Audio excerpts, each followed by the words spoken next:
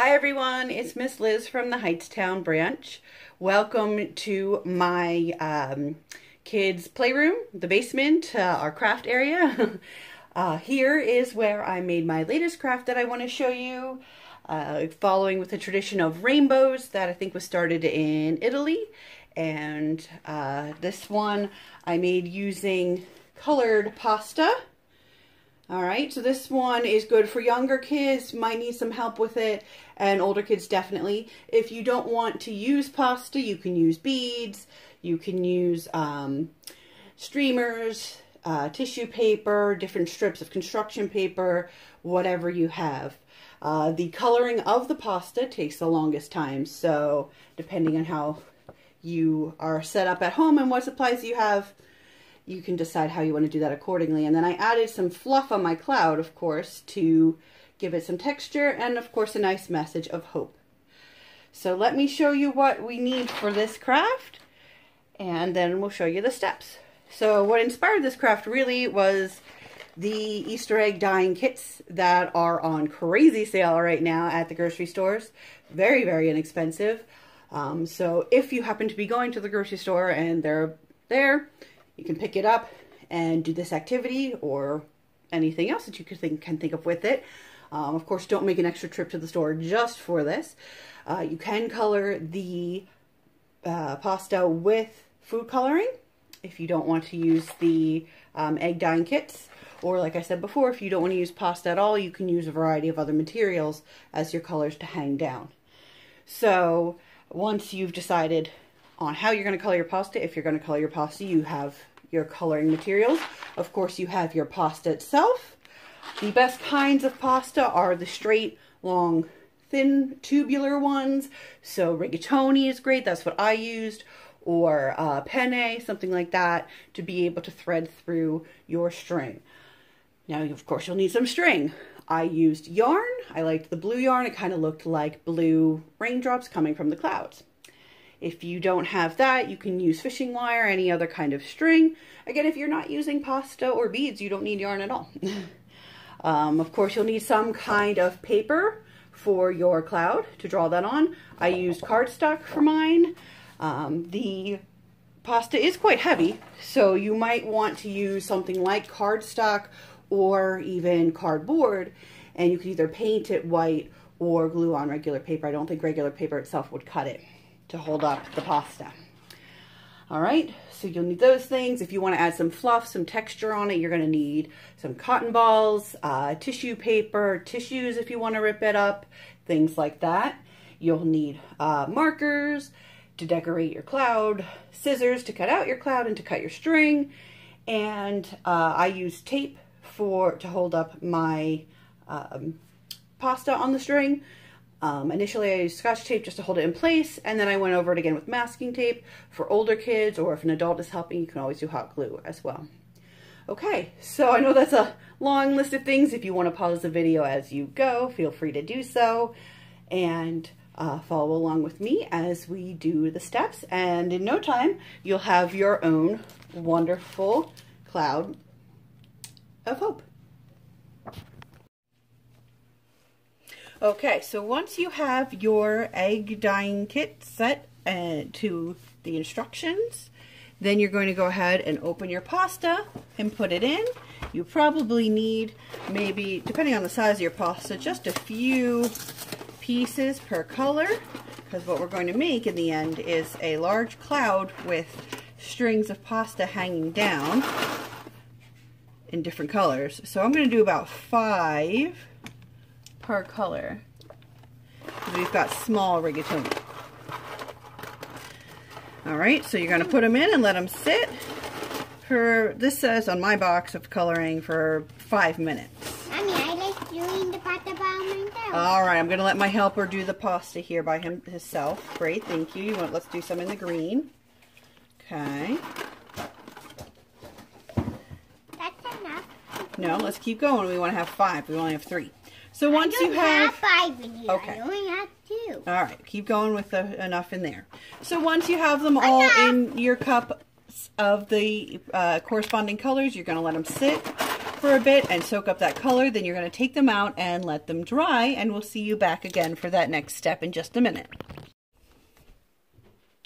Okay, and once your pasta has sat for enough time to be fully colored, you're going to want to take it out, preferably with something like a slotted spoon so any extra water and coloring can drip.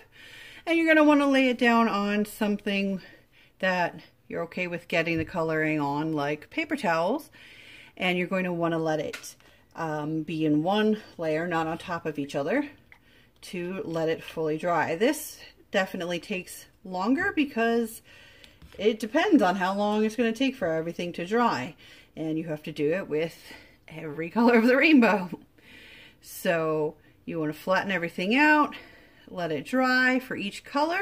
Oh, that one was stubborn there. And once it's dry, then we can start the final piece of our project. So I'll see you back here in a few minutes once everything's dry. Okay, so once your macaroni, your pasta is nice and dry, you want to make your cloud. So I'm using cardstock, so it's a little bit of a heavier, thicker paper because there will be some weight to the pasta and the yarn. If you have cardboard, that'll be good. If you have regular paper, that'll be okay too. You might just want to use a few less pieces of pasta.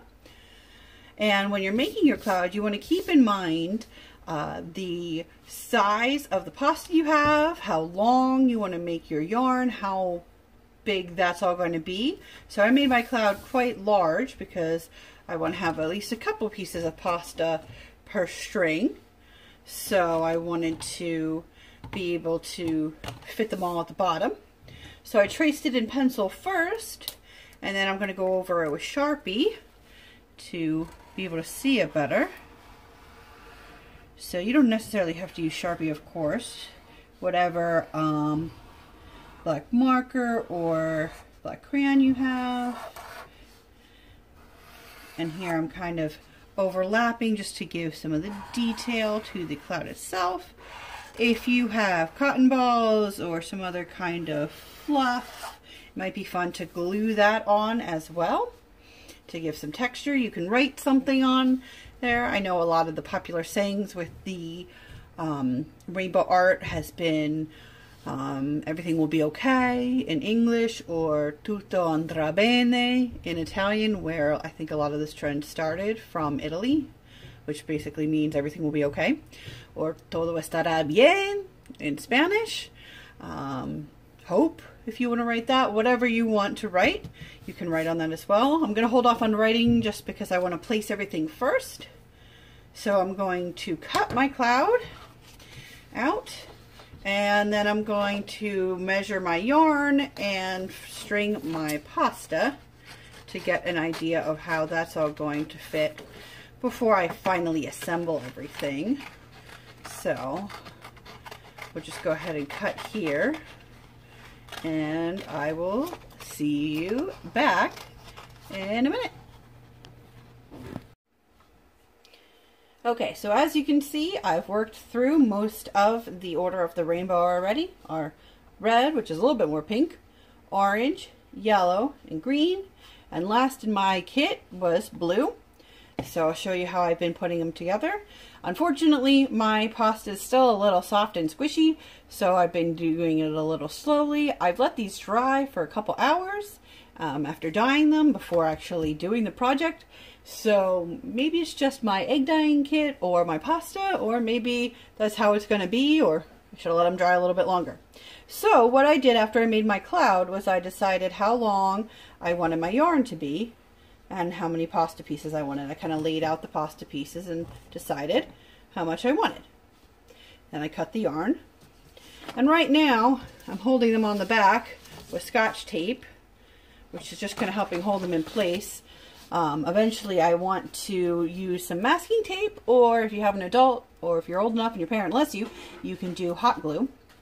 It's definitely best for our younger kids with adult supervision because hot glue is very hot, but it will stick a lot better. Hot glue and masking tape stick a lot better than this Scotch tape.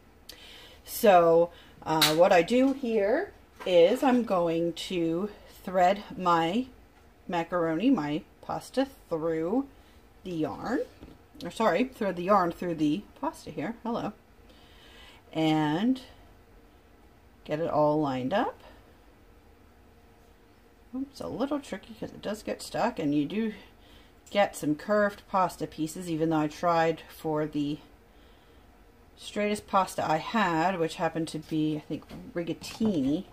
So something like rigatoni, penne work better than something a little bit more curly like your traditional elbow macaroni, because trying to get the yarn or whatever kind of string you're using through that, oh boy. And you don't have to use yarn. You can use, you know, fishing wire or whatever kind of string you have at home. Be creative. I thought the blue yarn kind of looked like raindrops, so I like that. So I'm going to tape that here with my Scotch tape to hold it in place. And then I'm going to tie my yarn lengthwise around my last piece of macaroni. The idea then is that I'm going to tuck that whole part in the back behind the macaroni itself. So when this is hanging up, you can't see it, because I don't want to have that, you know, showing as part of the project. And then when this is completely finished, I can snip off the extra bits of the thread. But for now, I just want to flip it over and make sure it's looking good. And I'll do some finishing touches in just a moment. So I've got all my colors here. And now I'm just going to get my materials here. I think I will get a little bit of fluff to add on my cloud and decide exactly what I want to write on here. I've got a big enough space to write something. So I'm going to start with my pencil and then go over it with my black marker. Okay, so you can see I decided to go with hope as my message on my cloud. And I'm just kind of shading it in a little bit here, since I already did the rainbow colors. But, you know, you can do any kind of message you want. And then I figure my last bit will be, I've got some fluff from some sewing projects. But if you've got cotton balls, tissue paper, tissues even, or if you just want to leave it plain, you can. I'm going to use some white glue. Hopefully I've got enough here. Ooh. And I'm just going to kind of give it some nice texture at the end. And put some glue on. And some fluff to have some nice fluffy clouds. And then you can decide if you want to put a string on the back to hang it up. It is kind of heavy, especially if you use the macaroni. So you might not want to do that. You might want to hang it with a magnet on your fridge, or a push pin on a bulletin board or cork board in your room. But however you decide to hang it, then it will look great. All right, what I like about this project is it gives you a general idea, but you can make it your own in many different ways. So here's my final project. All right, well, I hope you enjoyed making this project with me. I know it had a lot of steps, and I hope that it makes you smile anytime you look at it. And I hope you're doing well with your families, and keep creating. We'll see you soon.